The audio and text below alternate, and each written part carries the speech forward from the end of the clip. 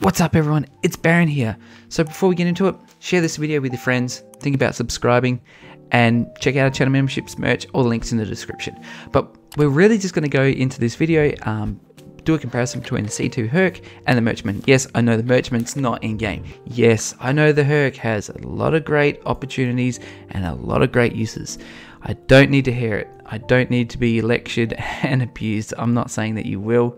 I'm just saying that the people who own Hercs and love them are very passionate and can be pretty aggressive sometimes. So yeah, my opinion is my opinion, yours is yours, so let me know down in the comments whatever you think. So we're going to get straight into it. So this is just going to be sort of a rundown on the comparison between these two and the price differences. So there's not a massive difference in price, Merchman being $450, C2 being $400. I know that the Herc has 696 cargo, whereas in the Merchman has 3,584. That is, yeah, I know it's a lot, but it's the difference between the ships and what they can actually do in game. Now, a lot of people are going to see this and be like, well, you know, the Herc has a lot of uses. Yeah, it does have a lot of uses, but I just don't see the value. I know that later on down the track when the game is released, they're going to give missions based on ships. So if you have a Herc, you probably have like a ground drop mission with the Herc, put a tank in it and then put it on the ground with some people. With the Merchman, you probably have heavy freighting missions, and you would also have some piracy, maybe combat missions, since it does have 4 size 6s and 2 size 5s. That's, yeah, that's absolutely mental. And the size 6s are controlled by the pilot, and they also hide. So we'll go over that in a minute. So as you can see, the size comparison between these two is quite insane. The cargo on the Banu Merchman is hidden away up in underneath there, and this will fold up and that will close in. Now the ship is getting a rework, we know that. The size 6s are here and they fold out on each side, so there's another opportunity there to make it look like it's not going to be lethal, and then bang, it is. I think for a new player, an unsuspecting player, they will just be very, very surprised. So we know that the Merchantman is $450. It has a lot of uses. So it has an onboard enclosed market so that you can trade goods and your services. So like an escort service, security service. If you want to sell ships, like rent ships with people and let them use them. We don't know how many ships will be able to spawn though. You have a negotiation room which does overlook the cargo room to look at the cargo for the client if that's what you're giving them. Like awesome craftsmanship, absolutely insane. It's a great durable ship. It's really sturdy, and obviously the human owners love it.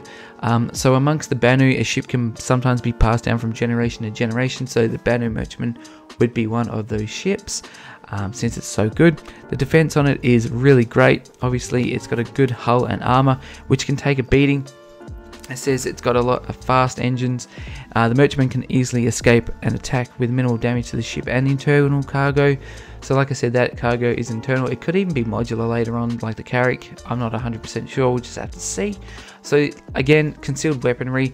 So it conceals the weapons for the need of being low-key, but in times of need, the Banu's weapons can pack a punch, making it ideal in situations of running at pirate blockades. So with that as well, a lot of people obviously know this about this ship.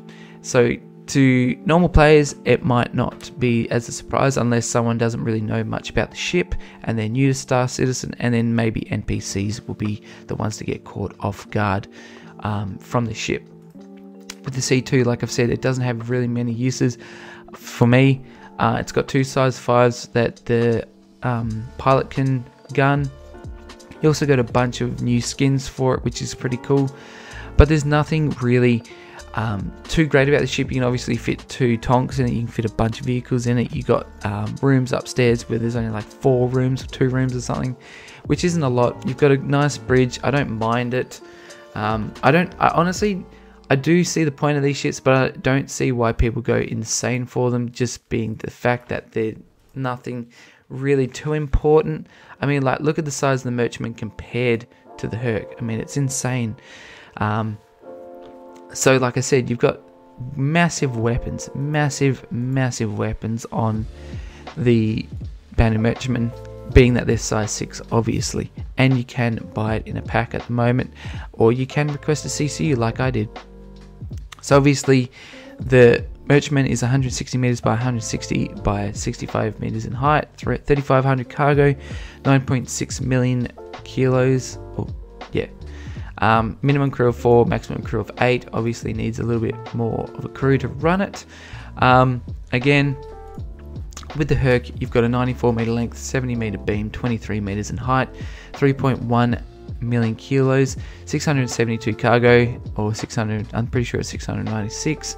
Minimum crew of 1, maximum crew of 2, but you can have a lot more people in it if you wish to do so.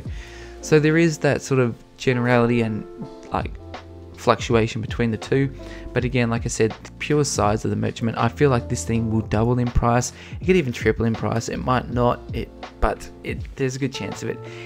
Maybe at the next Alien Week sale it could double in price, but I don't think there's any chance of that at all. But we'll just have to see once the sale becomes available and we can see what the gist is. But you guys know where I stand. You know I like the Merchantman. I'm not really hating on the Herc, but I see much more value in a ship this size and what it can actually do in-game compared to the C2. So that's my opinion. Let me know down in the comments what you think. I'll see you in the verse.